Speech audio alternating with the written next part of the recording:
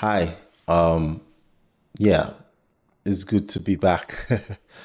I just wanted to share my thoughts on, the state of like F sharp or my views on F sharp and the F sharp ecosystem. Where are my manners? My name is Odi. I'm a software engineer of close to 20 years of experience.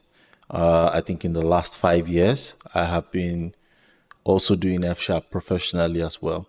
Although I'm not doing it right now, but yeah, story for another time. So F sharp is a functional programming language. I got to first learn about the language in like 2013 from a podcast on .NET Rocks. I remember it fondly. At first I wasn't really drawn to the language, but then I think it was somewhere around 2015, 2016. That was when, I started taking F sharp seriously, learned the language, did a lot of things with it.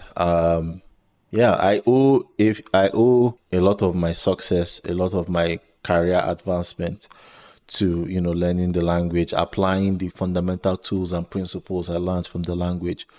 But for some reason, the language just spoke to me, and yeah, here we are. My thought on the current ecosystem has a lot to do with the state of the ecosystem as a whole, the .NET ecosystem as a whole. At first, I was so gung ho on F sharp and learning F sharp and all of that kind of stuff. I couldn't understand why, F sharp wasn't the de facto language. But one of the reasons I'm even making this video is because I have, over the years, learned to accept, the situation that you have such a wonderful language, put in, right? It's not popular enough for people to take it seriously, especially in the enterprise. But at the same time, people don't take it seriously because it's not popular enough. So it's almost like a catch-22 kind of situation. But from a pure technical standpoint, F sharp has always been at the cutting edge of software engineering innovation in terms of language design. So whether it's features like units of measure or quotations or even type providers, right? There are so many great ideas implemented in the language. Even the philosophy of the language is, tied towards simplicity, right? And you see that in the choice of syntax, in the choice of technologies, and even the way what gets approved and what doesn't get approved to be added to the F sharp compiler. It's a really solid language, and I don't regret learning it, even though it may come across this video may come across it may come across that way, but I really don't regret learning it. It taught me a lot. I got to meet a lot of people. The community is excellent, right? I started by writing blog posts on Medium. You can check out my Medium. That, by the way, I'll put the links in the description but below. I wrote a lot of Medium blog posts when I was still learning the language. And I'm at a point now where I can say I'm pretty much an expert in the language. I've even hosted talks in F sharp conferences and stuff like that, which is great.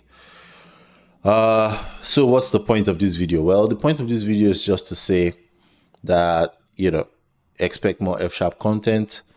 I'm finally back. I didn't finish the previous F sharp series I had started. The videos are still on this YouTube. I'm going to make some changes to them. I think I stopped at functions or so. I will go ahead and finish those tutorials as well. The goal of this video, like I said, is just to let you all know that, even though I'll be pushing F sharp heavily, this channel isn't going to be dedicated towards F sharp topics alone, right? I'm still going to create F sharp content. I'm still going to put out F sharp content, but it's not going to be my core focus anymore. Not because I don't love the language. In fact, if anything, I love it even more now. But I have accepted the fact that it might or it could be a niche language indefinitely. And that's okay. That's okay. It's something that, it's one of those things, if it's either it clicks or it doesn't click, right? So if you are interested, if it clicks for you and you're interested in learning this awesome language, welcome to my channel. Enjoy. There's going to be lots of content for you as well.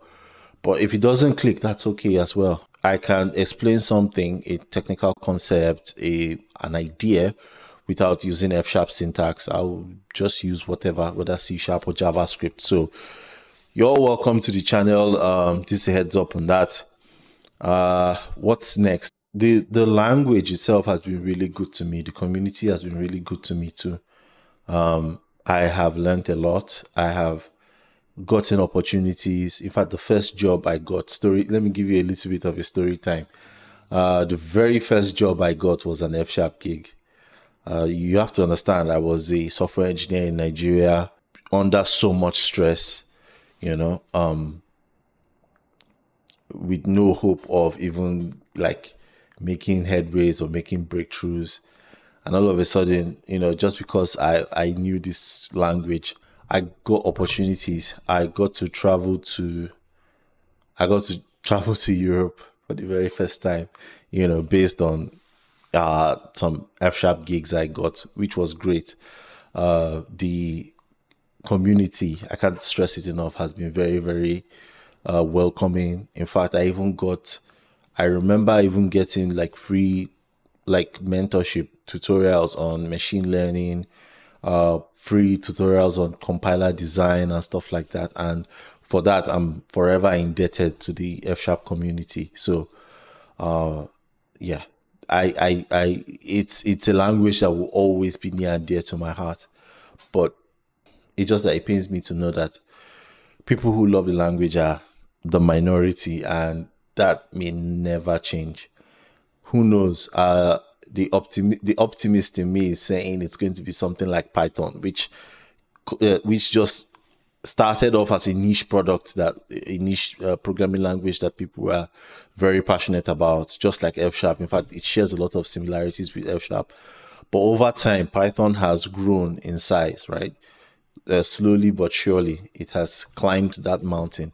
And I kind of, the optimist in me sees F# that way, right? F# is gaining a lot of momentum, even though initially Microsoft didn't even want to pay it any attention. But now that's no longer the case, or at least it's not as bad as it used to be. Now F# is still considered one of a first-class citizens in .NET, which is great. Yeah, but the point I am bringing this up is I'm not going to like push F# evangelism like I used to, and yeah, that's fine.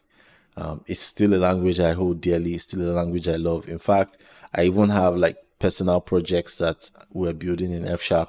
So make no mistake, I'm still very invested. It's just I have learned to not be so gung-ho about the language, right? I can't remember what happened. I think I had like in a certain interaction, and all of a sudden it dawned on me that, you know, I was acting like, you know, it almost felt like, and this is wrong by the way, but it almost felt like F# developers are the vegans of the .NET ecosystem. I know I kid, but yeah, it's not far from the truth, because yeah, you have to understand there is just so much passion behind the language, but very few people know it. And most of the people in the F# ecosystem, at least most of the new people, feel like it's because of a lack of knowledge. But I'm here to say that that's not the case. You know, part of the reason why a lot of the F# community is so loud is because we felt like, oh, the reason F# is not as popular as it should be is because people don't know how great a language it is. But I don't think that's the case. I think, you know, people are a force of habit. People are, you know, people just use what's familiar, what's known, what every other person is using, and that's fine. F# is never going to be that, because it has its own distinct identity.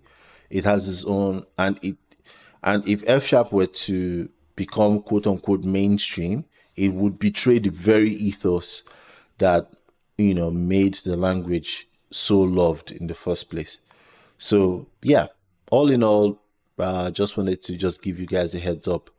I will still finish the video tutorials I put earlier. There are a lot of things in the works as well.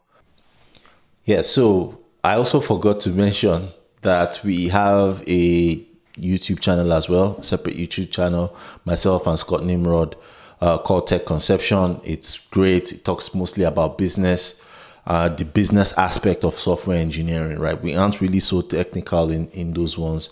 Yeah, you should really check it out. You know, if you're interested. We had quite a few interesting guests like Ted Neward, or more importantly, Jamie Edwards, and yeah, it's great. Just give it a try.